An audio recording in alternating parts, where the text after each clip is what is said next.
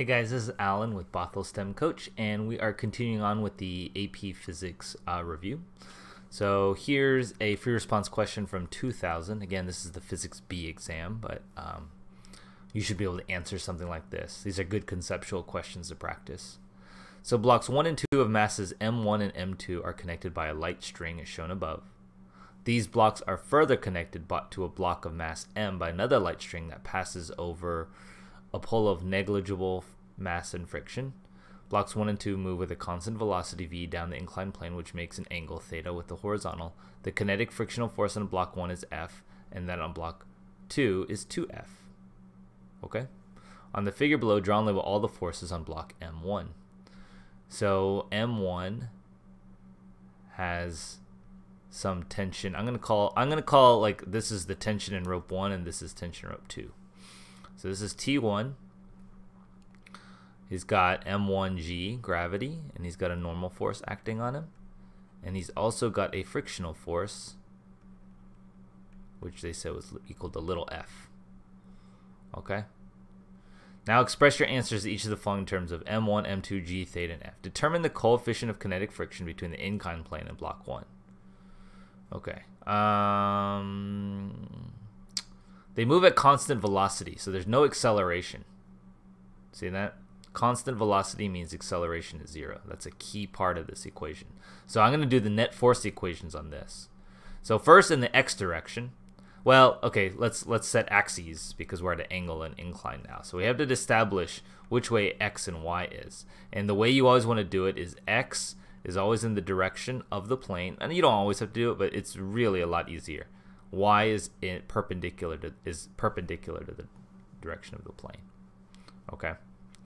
So the tricky part is the frictional force and tension are in the x direction. The normal force is in the y direction, but mg has component forces in two different directions, right? Some in the x and some in the y. And if you think about this, this is theta. These are the component forces. Now, because theta is here, and you kind of have to think about, like, why is theta here and not here? If you think about, like, if theta moves, think about which angle would align with that. I don't know if that's a really good explanation. Like, if theta was 0, would you want this angle to be 0 or this angle to be 0? You would really want this one. You know what I mean? Like, if theta were 0, completely flat, then this angle should be 0, not this one here. Okay, so now we can do our net force equations here. So in the x direction, we know this is equal to 0 because there's no acceleration in the x direction. It's moving at constant velocity. So let's see, I could do T1 minus force of friction, which is F, minus M1G, and then the x direction will be sine theta.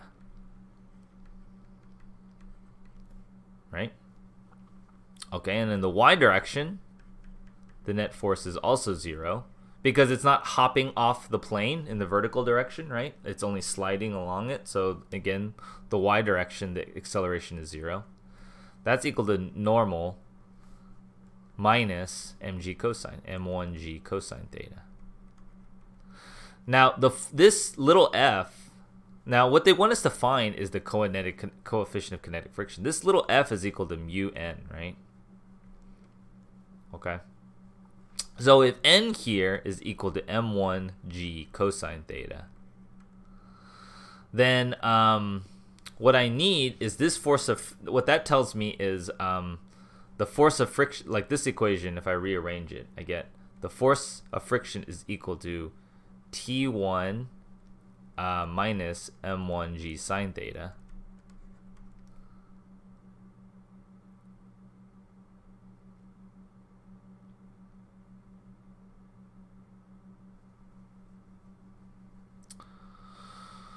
Hang on a second, let me think. I need to put my answers in terms of M1, M2 data. Oh, the other thing I should think about in this so let's think about like what I don't know. I know F is this, and I know the normal force is this. But the thing is I don't know. What I don't know is the tension here, right? I still have this unknown. Like I can't really solve. Like I could make this mu n. Like I could say this is mu n is equal to this f is equal to t1 minus m1g sine theta. And so mu is equal to t1 minus m1g sine theta all over m1g cosine theta. But the thing is I don't know what t1 is, right? Like I need my answers in terms of this. So I'm going to have to look at block 2. Block 2 is let's kind of see how block 2 works. Block 2 would give me tension in terms of this tension 1. So let's do the free body diagram on block 2. I have T2 here. I have T1 pulling me this way because it's being pulled by 2 ropes, right? He also has a normal force, and he also has M2G as this here, right?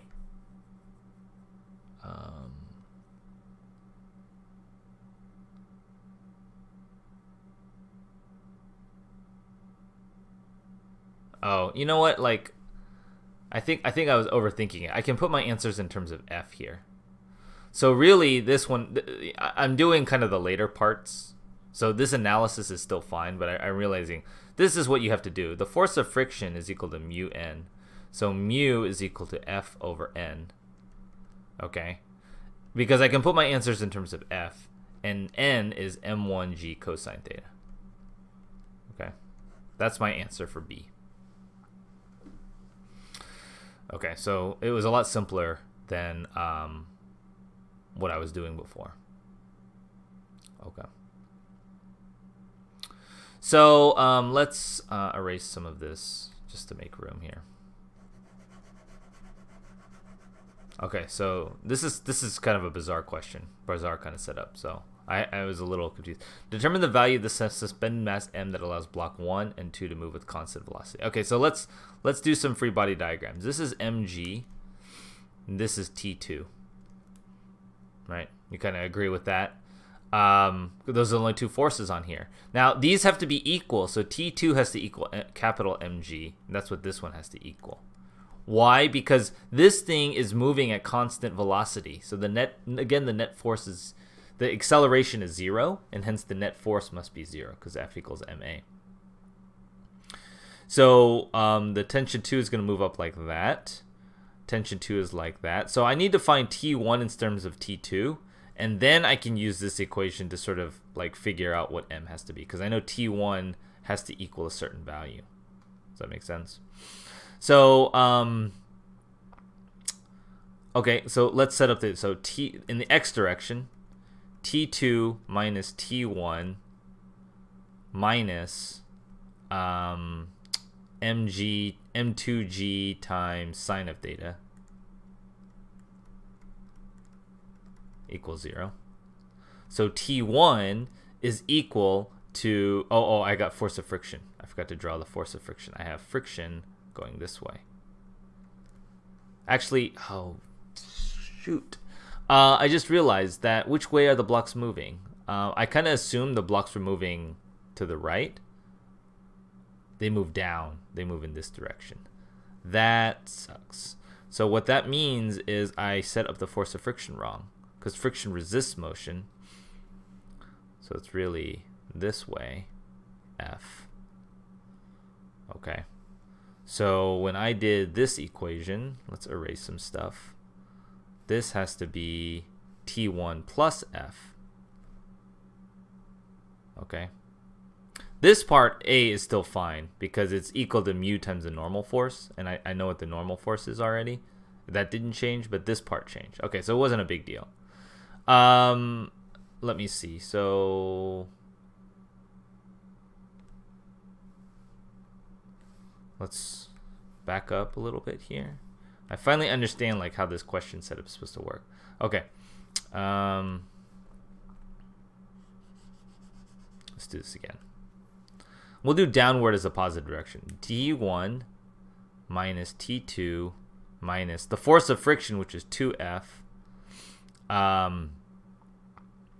plus m2g sine theta equals 0. So if I solve for t1, I get t1 is equal to t2 plus 2f minus m2g sine theta. Okay. Now I know t2 is equal to mg, right? So this t1 is equal to capital Mg plus 2f minus m2g sine theta. And now I'm going to put it into this equation, and all of this has to equal 0. So when I plug this into here, I get mg plus 2f minus m2g sine theta plus f minus m1g sine theta has to equal 0. So mg, just gonna make a separation here.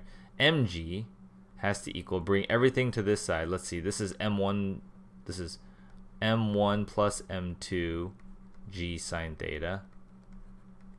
This is plus 3f minus 3f. So m would have to equal m1 plus m2 g sine theta minus 3f all over g. Okay.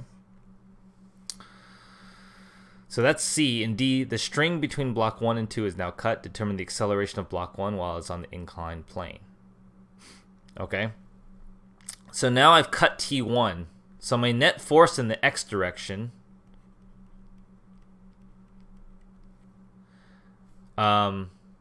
I got m1g sine theta.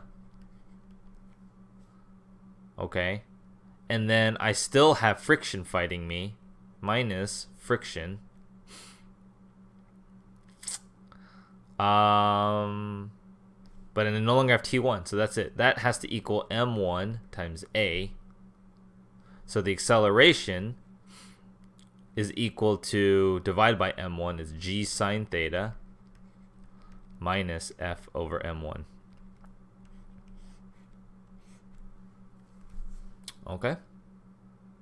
All right. Looks good. So thanks for watching, guys.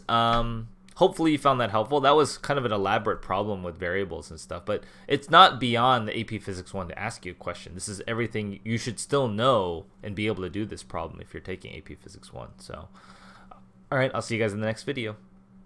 Thanks for watching the video, guys. Please leave a comment, like, or subscribe below to catch up more of the content. And see any links below. I offer free homework help on Twitch and Discord. See you guys in the next video.